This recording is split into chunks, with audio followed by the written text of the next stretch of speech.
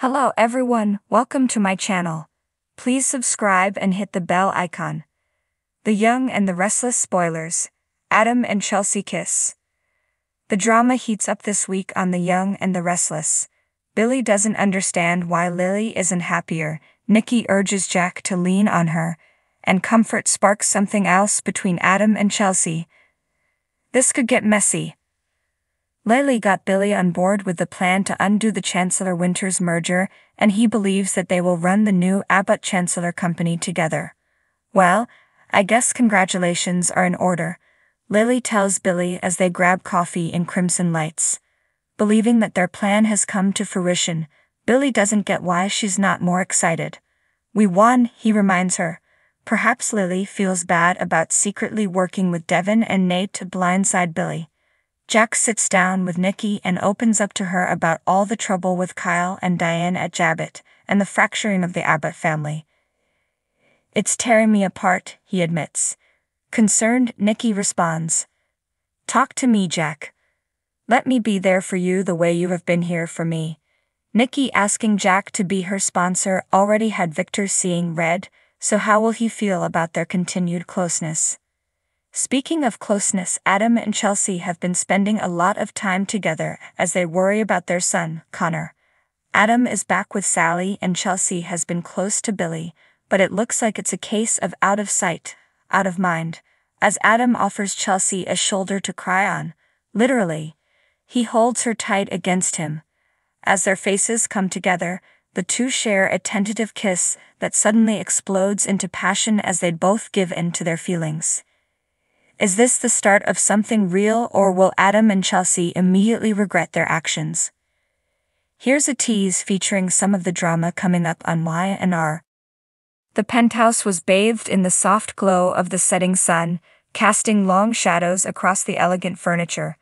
Chelsea Lawson stood by the large windows, her eyes lost in the distant horizon. Her thoughts were a tangled mess, a whirlwind of emotions that she had been trying to suppress for weeks.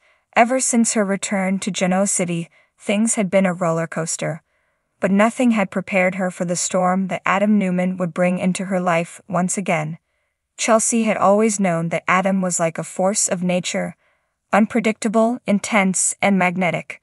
Their history was complicated, filled with passion, betrayal, and undeniable chemistry.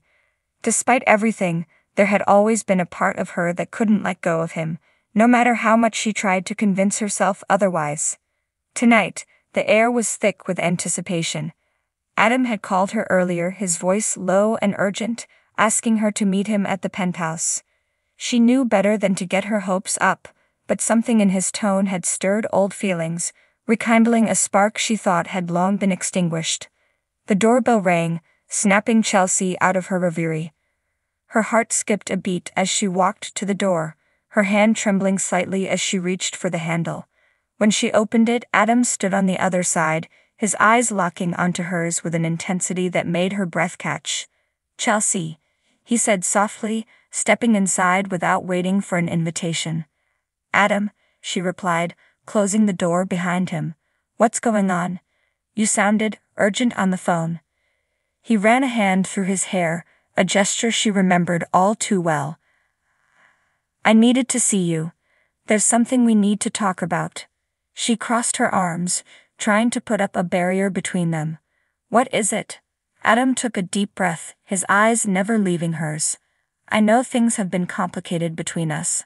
I've made mistakes, more than I can count. But I can't keep pretending that I don't care about you, that I don't still have feelings for you." Chelsea's heart pounded in her chest. She had been waiting for this moment, yet now that it was here, she didn't know what to say. "Adam, we've been through so much. I don't know if we can just pick up where we left off." He stepped closer, closing the distance between them. "I'm not asking for that. I just want you to know how I feel. I've tried to move on, but I can't. You're in my blood, Chelsea. You always have been." Tears welled up in her eyes as she listened to his words. She wanted to believe him, to let herself fall into his arms and forget all the pain. The scars were still there, a constant reminder of the heart touch he had caused. "Adam, He didn't let her finish. In one swift movement, he cupped her face in his hands and pressed his lips to hers.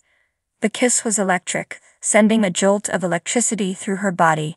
It was as if no time had passed, as if they were still the same two people who had once been madly in love. Chelsea's resolve melted away as she kissed him back, her arms wrapping around his neck.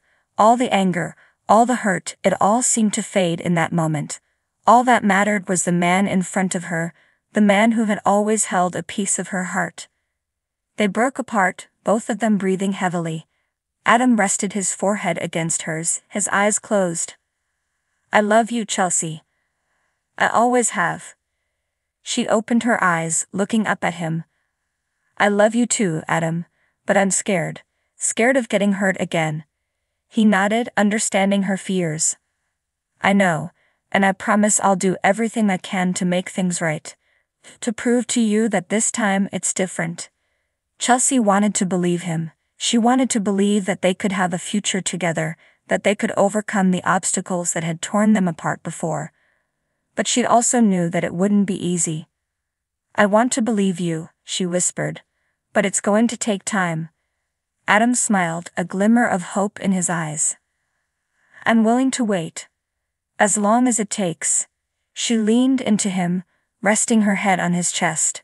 For the first time in a long time, she allowed herself to hope. Maybe, just maybe, they could find their way back to each other. As the night fell and the city lights twinkled outside, Chelsea and Adam stood together, holding onto each other as if their lives depended on it. In that moment, nothing else mattered. Not the past, not the future. Only the present and the promise of what could be. The journey ahead would be filled with challenges, but they were ready to face them together. Because despite everything, despite all the pain and heartbreak, their love was still strong. And maybe, just maybe, that was enough. For now, they had each other. And that was all that mattered.